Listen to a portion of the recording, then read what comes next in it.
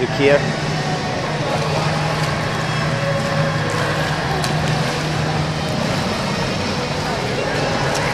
Alright, so you're doing a good long reach, however you're crossing in somewhat.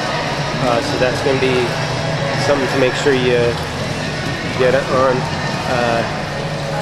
The body position is good, your hips and legs are high in the water, and your breathing is comfortable. Your head position is good, you're not lifting your head to turn to breathe. So above water, your main thing to work on is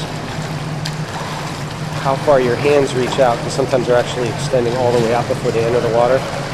So you want to enter a little closer to your head, and then you want that hand to go directly in front of the shoulder.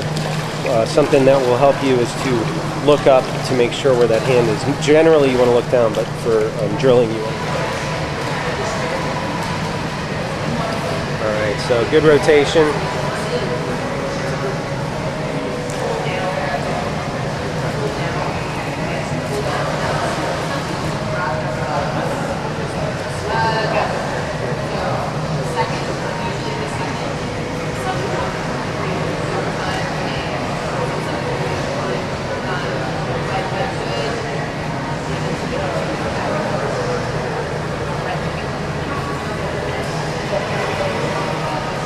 So this is where you can see you're crossing in a fair bit.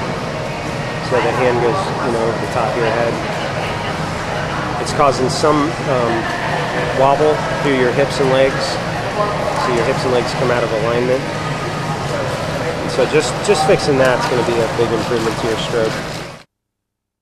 Hands are, you want each hand to extend in front of the shoulder, the corresponding shoulder, not in front of the head. What was happening is you're entering, and then your hand is swiveling off to the side and then starting to pull back, so a little bit of inefficiency and a time delay in the start of the stroke. Your pull style is pretty much a straight arm style, getting a little bit of the vertical forearm on the left, so that's not bad. So you want to keep working towards that early vertical forearm, high elbow catch. Maybe not quite as wide as you're pulling. Sometimes it seems like you might be a little wide on the right, meaning outward. You want your hands and arms to be somewhat directly below you. You don't want them crossing under your torso though, so it's a fine line. The thought is, like, imagine there's a column, 12-inch column centered on each shoulder, and your hands should pretty much go through that column each stroke from the start to the finish.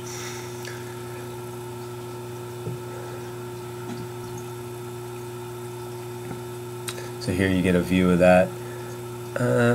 Yeah, just a little wide, right? You see what I'm talking about? Not bad, just especially at the beginning. So you're swiveling out a little too far as compensation for going in at the beginning, I imagine. So here's where you get a view of what's really going on.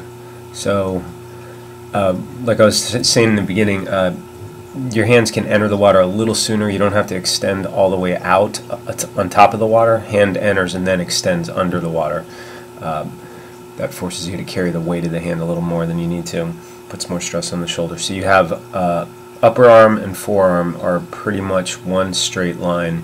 A little bit of hook or vertical forearm, and then your elbow leads slightly back. You're mostly a straight arm style of pull. So what you want to see is that hand and forearm straight up and down early in the stroke. I know I say that a lot, but that's really the key for the catch mechanics. It's really, you have to rotate that shoulder, right, or shrug that shoulder internally. You have a very long extension. That is great. You just want that extension point to be directly in front of the shoulder, not in front of the head. And then starting your catch here on your left, same thing, getting a little bit of the hook to the forearm and hand there, and then pushing through in a straight arm style. So that's the second best way to swim. If you every step you take towards a vertical forearm is going to help. The vertical forearm doesn't mean the elbow is high relative to the surface of the water. It's the hand is below the elbow. That's the thought.